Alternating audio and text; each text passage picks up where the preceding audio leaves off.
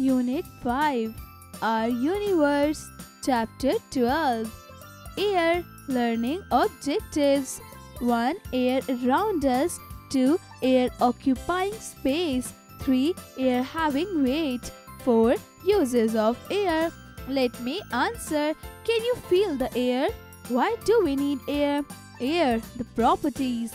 Air around us. Air fills up space. Air has weight. Uses of air. Air is found everywhere. Air is all around us. We cannot see air, but we can feel it when it blows. All living things need air to breathe and to be alive. We cannot live without air. When air blows, it is called wind. When air blows very gently, it is called breeze. Air has space. Take a balloon, blow air into it and see what happens. The balloon becomes bigger. Why? This is because air has occupied the space inside the balloon. Hence, we have come to know that air occupies space. Air carries weight. Take two similar balloons, fill air in one balloon only. Put both these balloons in a balance. You will know that the balloon with air in it has more weight. Hence, air has weight. Applications of air. All living things need air to breathe. Fish breathe through gills. Balloons, aeroplane tires, kites and windmills all need air to do work.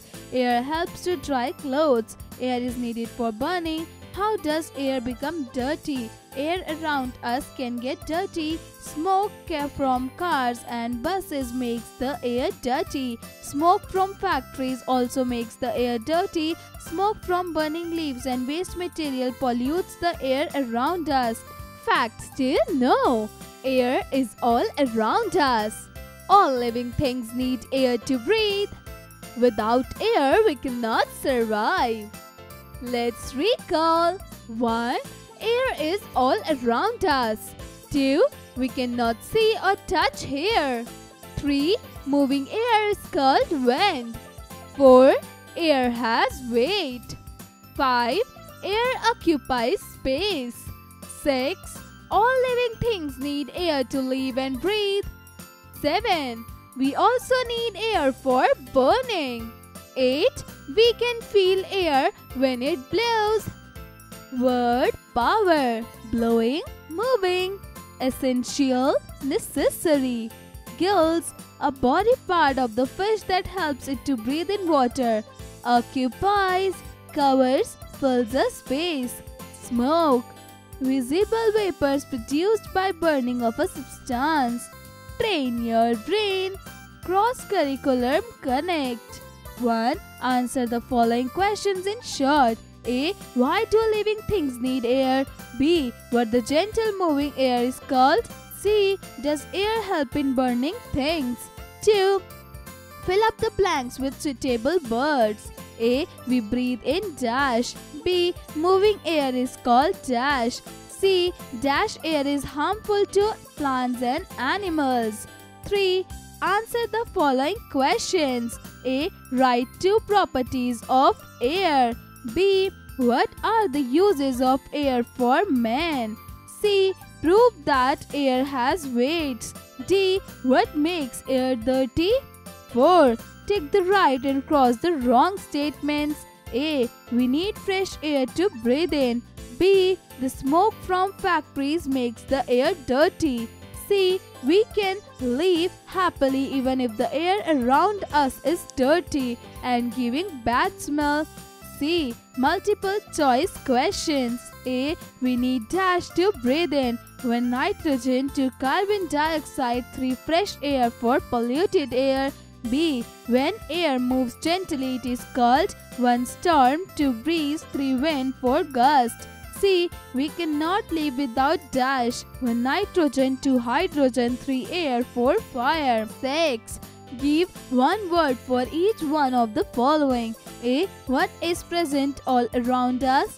B. What helps to get the clothes dry? C. What's the blowing air is called? D. What makes the air dirty? 7. Match the columns. Column A, column B.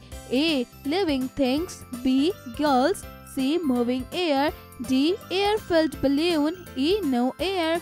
1. space. 2. Burning candle puts out. 3. Breathe air. 4. Fish. 5. Wind. Activity time. Air is important for burning. Take 2 candles, light them and fix them on a table. Cover one of them with a bell jar having holes. Cover the second one with a bell jar without hole. What happens? The candle under the first bell jar keeps on burning while the other candle blows off after some time. This shows that air helps in burning. Odds. 1. There is strong wind blowing outside. Would you keep the windows and doors of your house opened or closed? Why? 2. Other than nose, write then some body parts used by different living things to breathe. Also write the respective living things along with. Project time. Try this on a Sunday. Remove most of the air from your bicycle tires. Now ride it. Can you ride it well? Now get the air filled up in all 3 tires. Now ride the bicycle. Can you ride smoothly? Why is that so? Ask your science teacher about this.